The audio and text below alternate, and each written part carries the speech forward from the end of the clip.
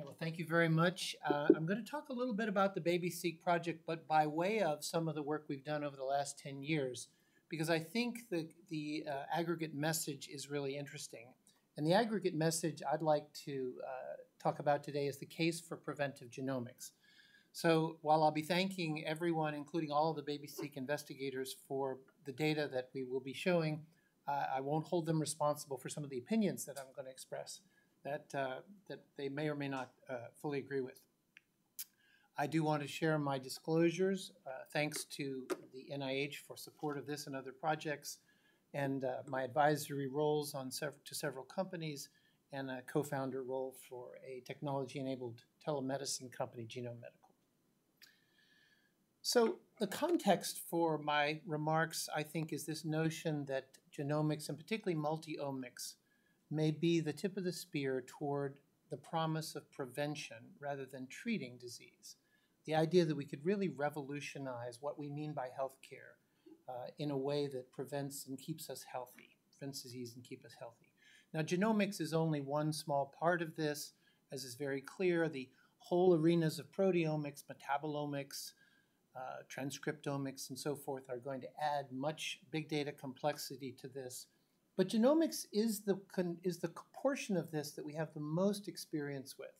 Some of that experience is helpful, but some of that experience, I believe, has sent us in the wrong direction. Some of that experience arises out of Huntington disease being the first disease to which we use genetic testing. Some of that experience arises from the notion that we see a child with a phenotype and we use a genetic test to make a diagnosis. And as we've heard, some of that experience arises out of a very specific, particular form of public health mandated screening, which we all agree has been successful in terms of newborn screening. What I'd like to suggest is a different kind of model for the way we think about sequencing healthy individuals for the prevention of future disease. I'm not sure what the name of it should be, but it's not quite diagnostic because they don't have a phenotype. And it's also not public health screening because we're not imposing it within a public health context. I guess the question, to bring it down to sort of our everyday lives, is why isn't your own doctor today using preventive genomics in your daily care? And if you believe that's where we're going, as most of us would, I think, say we're going there, what is it that's preventing us from getting there sooner rather than later? We're a strange specialty in genetics. We have created quite a lot of barriers for the implementation of our own technology. And some of these have arisen out of the elements I've been talking about.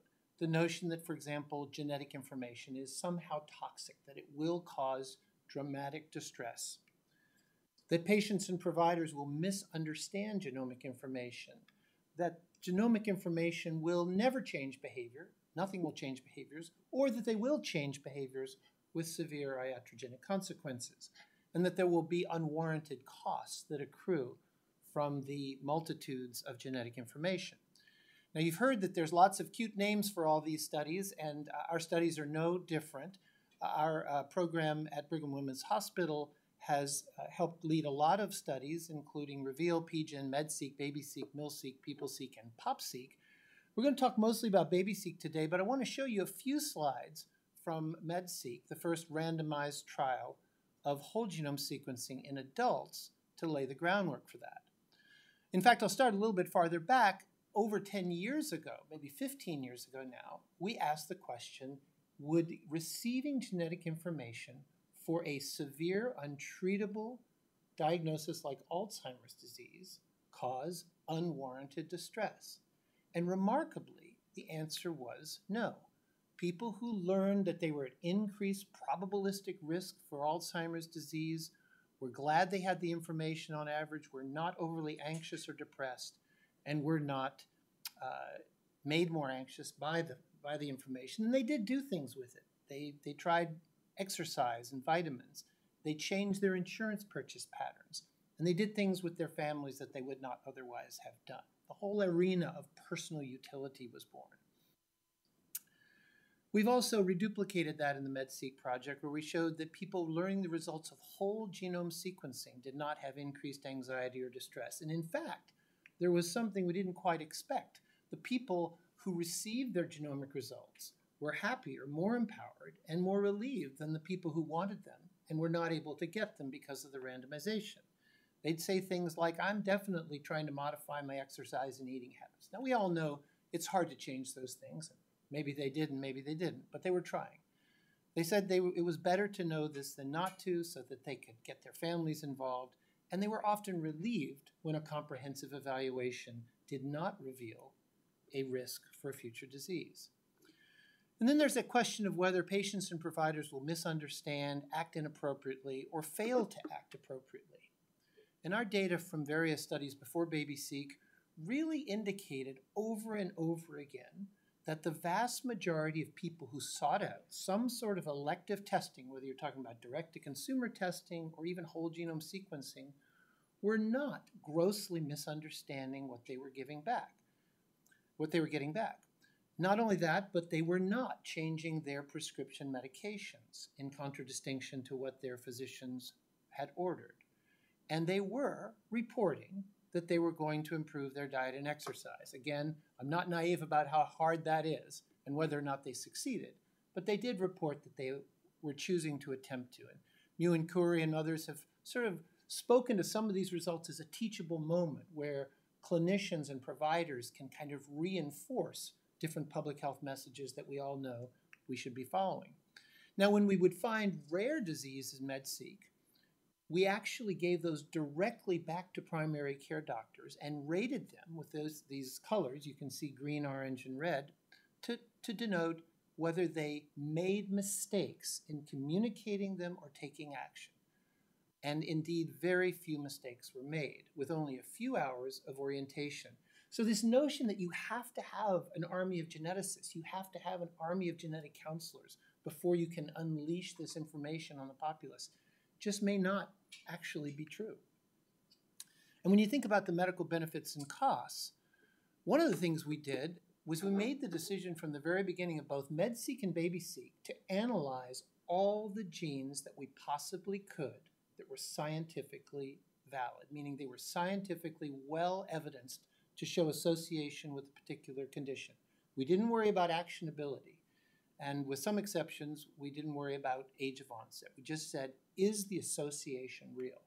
When we did that, we were examining between 3,000 and 6,000 genes, some of them, of course, for extremely rare conditions. And in MedSeq, we found that 21% of us, that's 20% of the people in this room, are walking around with a Mendelian disease variant, either a monogenic dominant condition, loss of function mutation, or a biallelic recessive. That's incredible. I almost can't believe it, except that we validated this, as you'll see in BabySeq and other studies.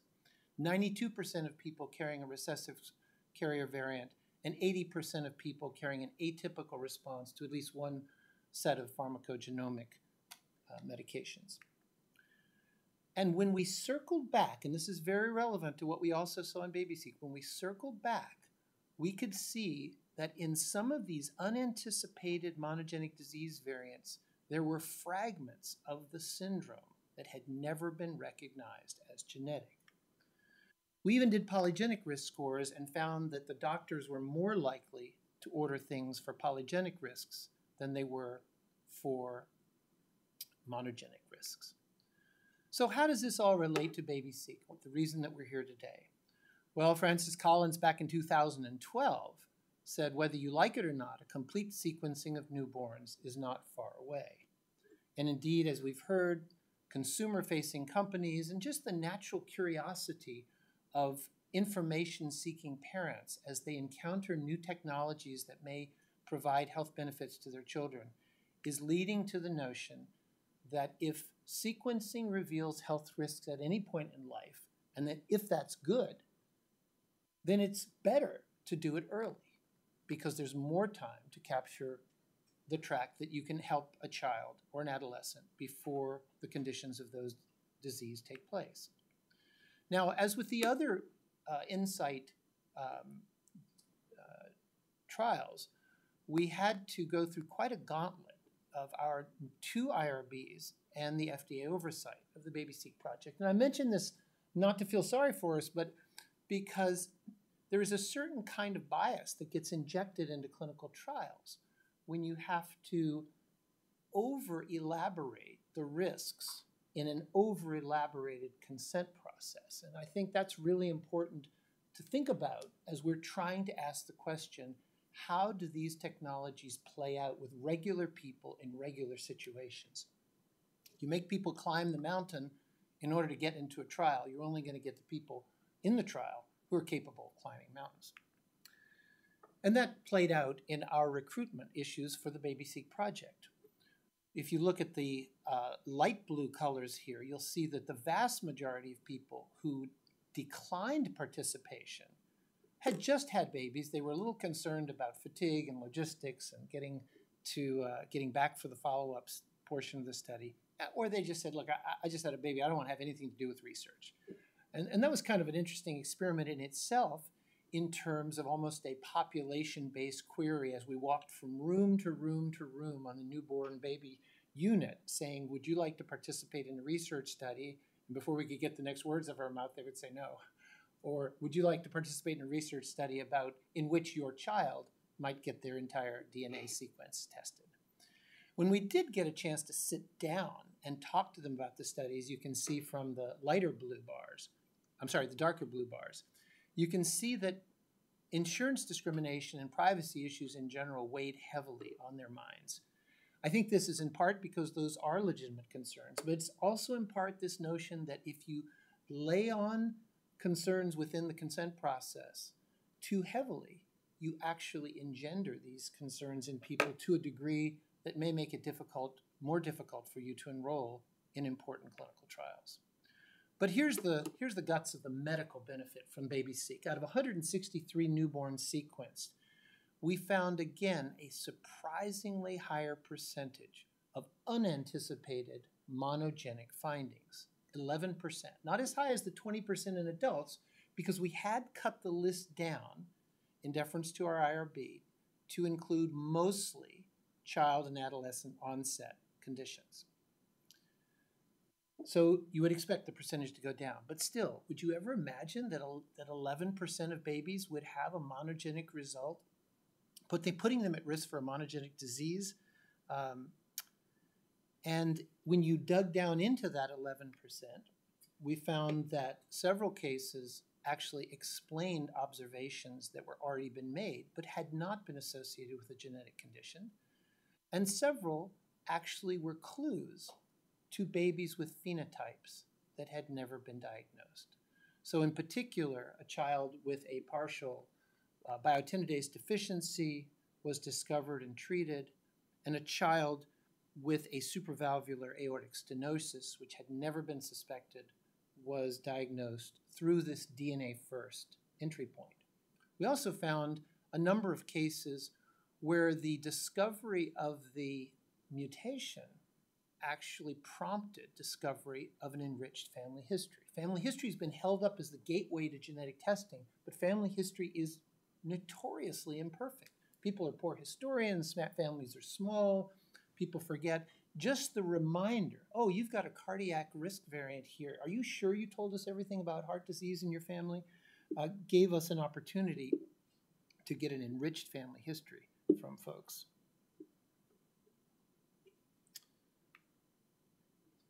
As we saw before, there was a tremendous number of carrier findings. Babies had, 88% of these babies were heterozygous for one or more recessive alleles, an average of 2 per infant, range of 0 to 7. And the anecdotes that came out of this were quite interesting. Many people saw and learned about these variants in their children and realized that they as parents had been rolling the dice because the only preconception testing that they had been exposed to was not really preconception at all. It was during pregnancy by their OBGYN, if anything, and it was for a few variants, or at most, if they were Ashkenazi, for a few more. In fact, we had one family who decided to get both parents tested on the basis of a single heterozygous variant in the baby for a very rare genetic condition, found by crazy coincidence that both were carriers, that there was nothing in the baby's genome that actually suggested that. They just went looking. And then used reproductive technology to avoid having a child with that condition, all through the exposure of the recessive carrier trait in their infant. And the behavioral conditions were presented earlier in this meeting, but I'll just go over them briefly for the audience that hasn't seen these yet. This is where the randomized clinical trial format for BabySeq really came in handy, because as we saw from the recruitment diagram, the people who jump into this study are not characteristic of people in general. So the control group is really important when you're trying to ask questions about behavior. And in our randomized controlled trial, there was no difference in perception of child vulnerability by randomization arm, no difference in perception of child vulnerability, even among those with the monogenic disease risk. There was no evidence of parent-child bond disruption by randomization arm, and no evidence of parent-child bond disruption, even among those with a monogenic disease risk finding. Now, costs are important, and we're fortunate to have Dr. Kurt Christensen, a young faculty member who is developing international expertise in this sort of new field of econogenomics. And his analysis of the BabySeq project suggested that while there was slightly higher costs associated with some of these monogenic findings, it was really not as high as you might have imagined. This is only a short period of time. We're not sort of extrapolating this out over a lifetime, and that's a fair question. But it does suggest that quite a lot of the concerns about exorbitant explosion of downstream healthcare costs might be overblown.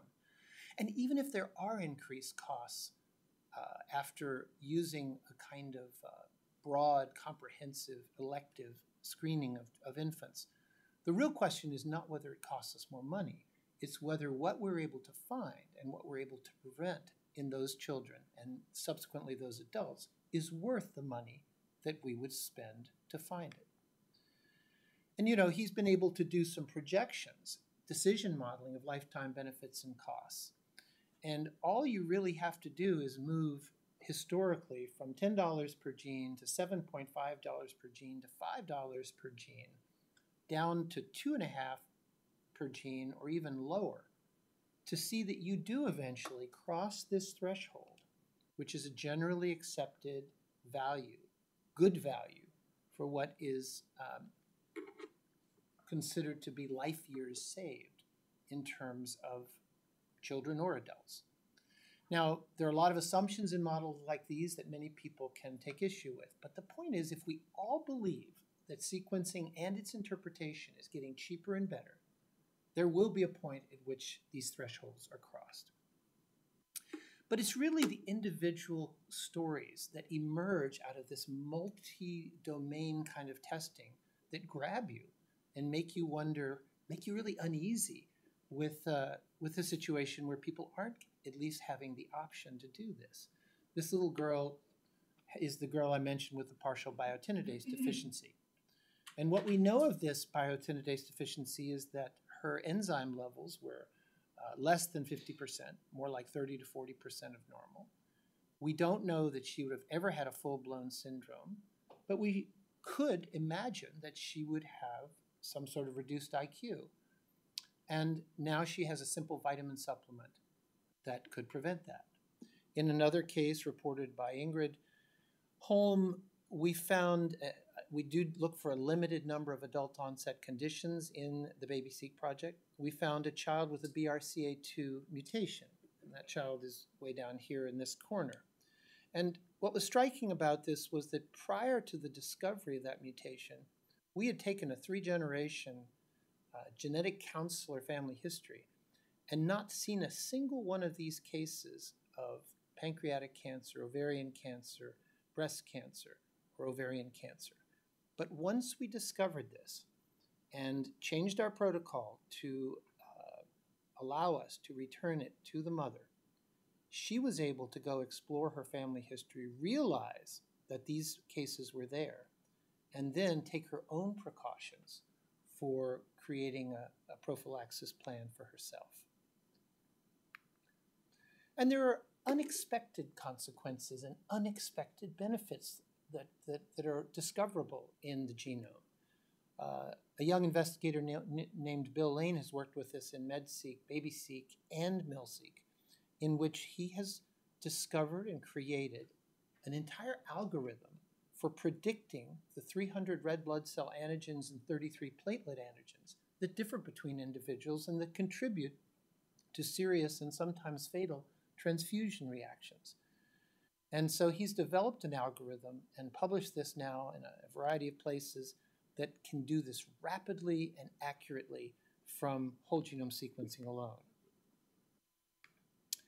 So to conclude, I think there's much more aggregate value in the genome than we've been thinking about, in part because we balkanize our medical care into OBGYN, into pediatrics, into adult onset, into cardiology, and so forth. But I think if you try to bring those elements close together, you realize that the potential for reproductive health alone is extraordinary. Why, when we have the historical examples of Tay-Sachs disease in the Jewish community, when we have the historical example of different blood diseases in the Mediterranean countries that have been dramatically improved by screening programs and preconception testing, why are we not moving more rapidly to investigate preconception testing to our entire population of people who are going to have children? We've talked about somewhere between 10 and 20% of people having a Mendelian risk variant. Now, we talk about this in terms of screening, and the language quickly goes into prior predictive value, prior probabilities and predictive value positives, but I don't think that's the right analogy. I don't think that we should consider this a screening test for a diagnosis at a point in time.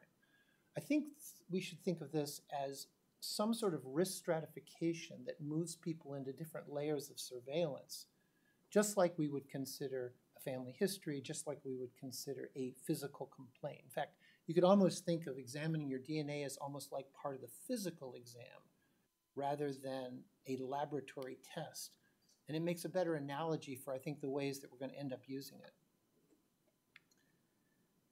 About 80% of people have an atypical pharmacogenomic reaction, and with all of the recent publications about polygenic risk scores, even if you just took the top 2% of people, as some of the recent RFAs have encouraged us, and you multiplied it by multiple conditions and found only the top 2% of people who are at highest risk, for many of these conditions, you're in a category where it's 3 or 4 or 5 times the risk of the general population. And anything that gets us to 3 or 4 or 5 times the risk of type 2 diabetes or heart disease or multiple sclerosis or atrial fibrillation, certainly we should be paying attention to and trying to prevent.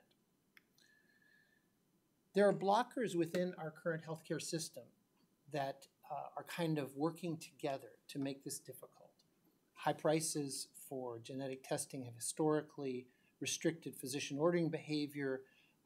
Therefore, there haven't been that many, particularly in healthy individuals, that have allowed us to collect evidence to create practice guidelines. Without practice guidelines, it's very hard to get insurers to cover, and so this cycle goes round and round.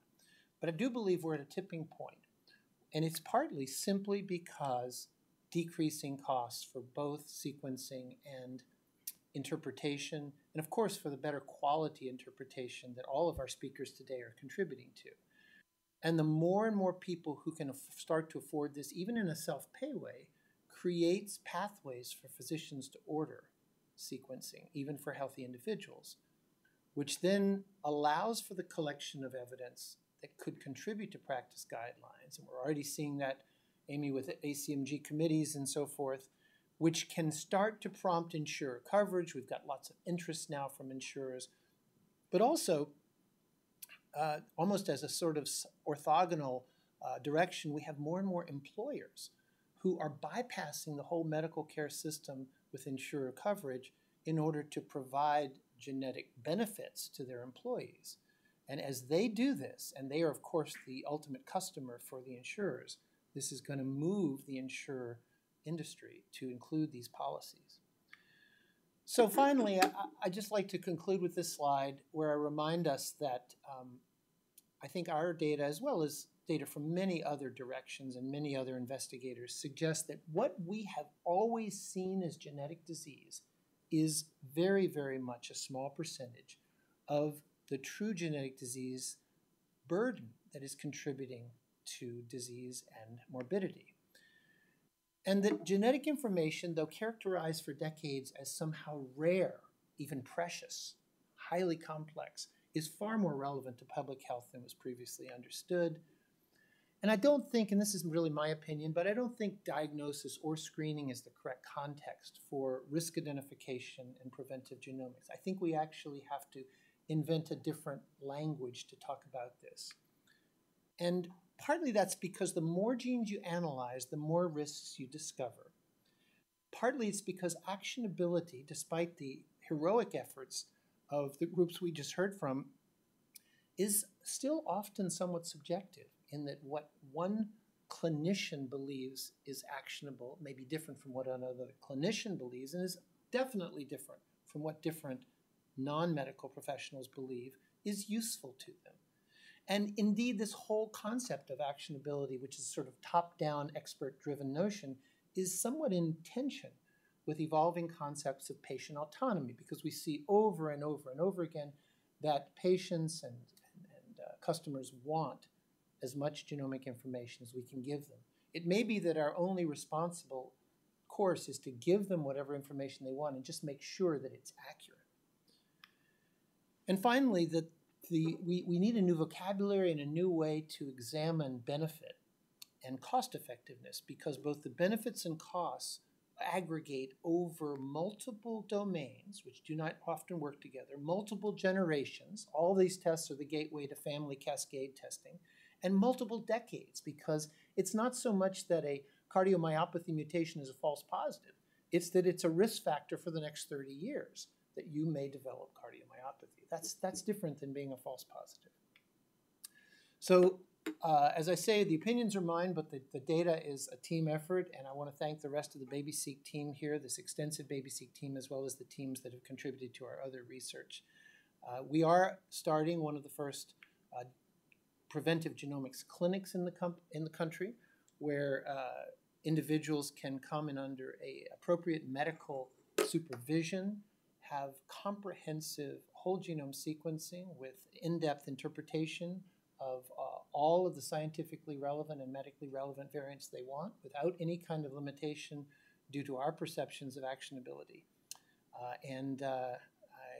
Looking forward, we do have an NIH grant to study the outcomes in persons who take this kind of elective sequencing. And I'll look forward to sharing that with you in future sessions. Thank you.